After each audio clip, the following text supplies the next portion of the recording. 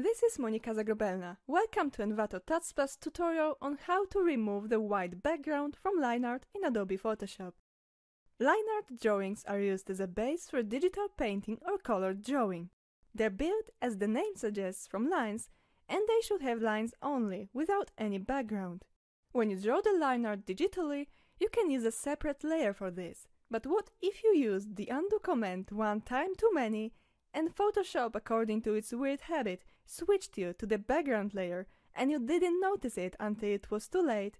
Or what if you have drawn your line art traditionally on a white sheet of paper and now you need to remove it without redrawing the lines with a tablet? In this very short tutorial, I'll show you two methods of getting the lines back, a popular one and a professional one. If you don't have any line art to use at the moment, feel free to download the attachment and follow me.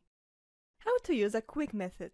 Place your line art in a new file. Set its blend mode to multiply. This mode makes every white part of the layer transparent, leaving black intact. So this is what we wanted, right? The problem may occur if you wanted to use the line art directly. For example, if you change the blend mode to overlay, the dark lines would get the darker version of the color below. It works great in cel shading. However, here we can't change the blend mode because only multiply makes white transparent. If we used overlay, the lines would get the darker color, but the white around would absorb all the rest of the colors. This method doesn't really give you line art without background. It only pretends there's no background, but you're not really allowed to use the lines, or the illusion disappears. How to use a more professional method? There's another way, obviously more complicated than simply selecting an item on the list, but also far more effective.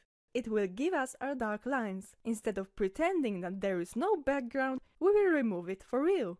To make sure there is only black and white in the picture, go to Image, Mode, Grayscale. Select Don't Flatten and then Discard. Select the whole picture with Ctrl A. Copy it.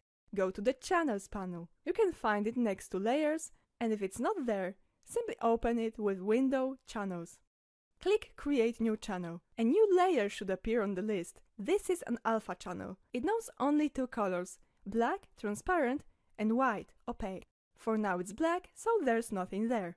Paste the selection to this layer. Deselect. Click Load Channel as Selection. A selection should appear on the picture. As I said before, for an alpha channel, white is opaque and black is transparent. When we loaded the selection, only the opaque parts were selected, the white parts. If you invert the selection now, you get the opposite selected, only black parts, only the line art.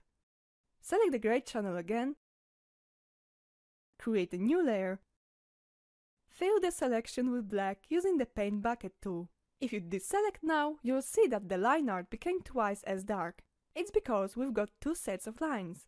Remove the scan to fix the problem. If you hide the background layer, you'll see only the line art, just what we wanted, without any pretending. You can now safely use any blend mode on this layer. Multiply doesn't block you anymore. Just don't forget to switch back to Image, Mode, RGB color. You can also use all the blending options on the lines, for example gradient overlay. What about more traditional looking sketches, with a lot of grays instead of black? There's no problem about them. Just make sure you've cleaned up the scan first, and then you can use the same trick. As you can see, a piece of line art drawn by accident on a white layer isn't lost to you, and sketches drawn traditionally aren't really bound to their background for eternity. Alpha channels also have other applications. I hope that my explanation will help you find them when you need them.